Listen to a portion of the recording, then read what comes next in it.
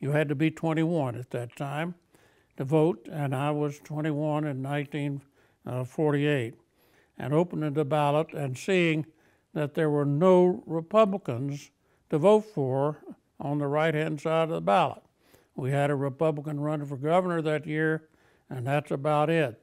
And so I was determined that I was going to do what I could to see if we could not develop a two-party system in our state. And I think I had a great deal to accomplish that, but with the help and with the leadership of many other people. Jim Broyhill didn't just win, he whipped and walloped his opponent, David Funderburk, in the Republican Senate primary. That we have had a landslide victory. Being raised in a home that, with a father that believed in public service and a mother who believed in public service, a man and woman that did so much for their community and for their state as well as for their church.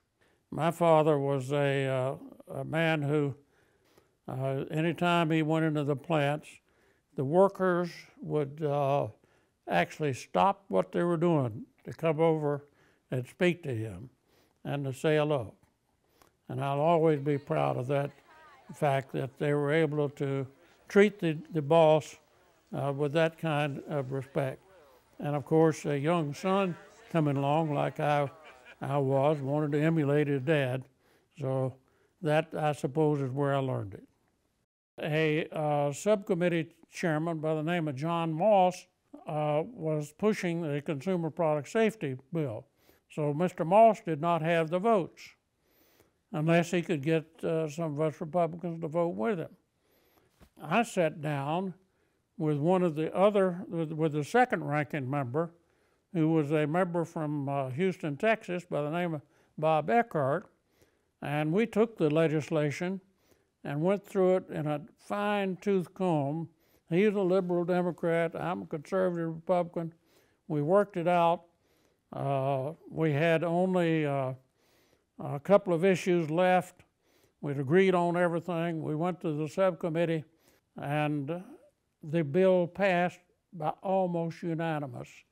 And here, the bill wasn't going to go anywhere. I'm just proud of the fact that I had something to do with the creation of the Consumer Product Safety Commission.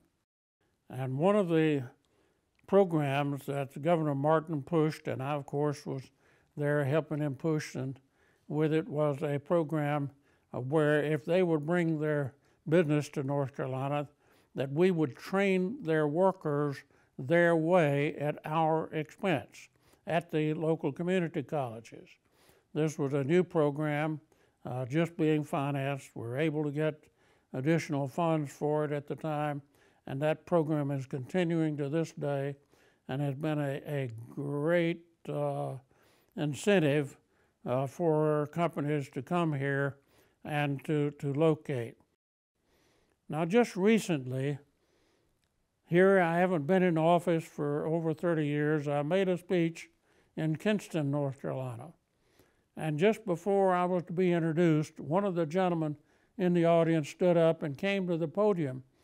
And he said, I want to personally thank this man who's going to be introduced in a minute for saving my life.